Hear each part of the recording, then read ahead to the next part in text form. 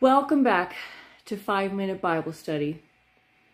This one's a bit of a kick in the face if the others weren't, so bear yourself and get ready. Here we go. Matthew 5:43 to 48.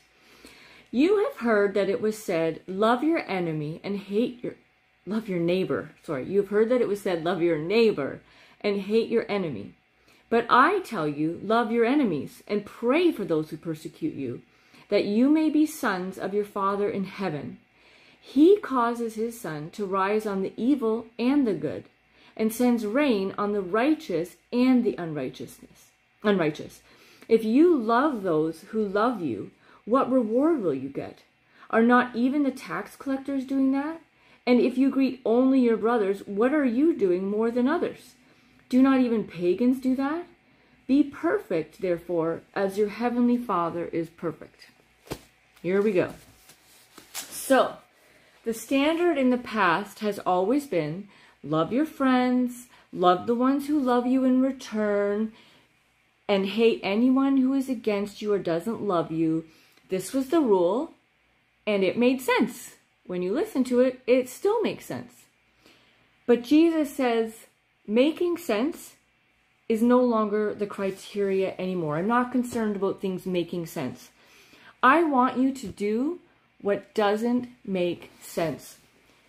And loving the ones against you, loving your enemies, the ones who don't want your good, they actually want your bad, the ones who don't love you, love these ones.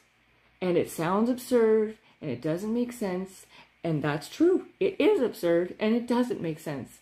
But that's what makes God different. And don't just stop there. When you aren't in their presence, He wants us to pray for them, to continue praying for them. Even in your spare time, love them by praying for them, even though they may make your life miserable and hard. Do this because this is what God would do. This is exactly how God operates. Even regarding me, this is how He operated with me because I was His enemy. And if He had done it the way it was the old way, I wouldn't have received any love because I was His enemy. I wouldn't have received any blessing, any forgiveness, any mercy and grace because I was His enemy. But He chose to love His enemy, to love me. Even while making His existence hard and miserable, He loved me. To be God's child, you have to be like your Father. And He gives both good and bad things to both good and bad people. He doesn't discriminate what He gives to who. Everybody gets the same. How hard is it to love people who are good to you? Well, that's easy. It's a no-brainer. It takes no effort whatsoever. It doesn't require a higher power. It doesn't require you looking to God and asking for God for strength because anybody can love who loves them and who's kind to them. Even the people that I hate do that. The people who make my life miserable love the people who love them. The ones who hurt us love those who are good to them. If that's what we do, we are no different from our own enemy. And Jesus says, I want you to be different, to be perfect like God.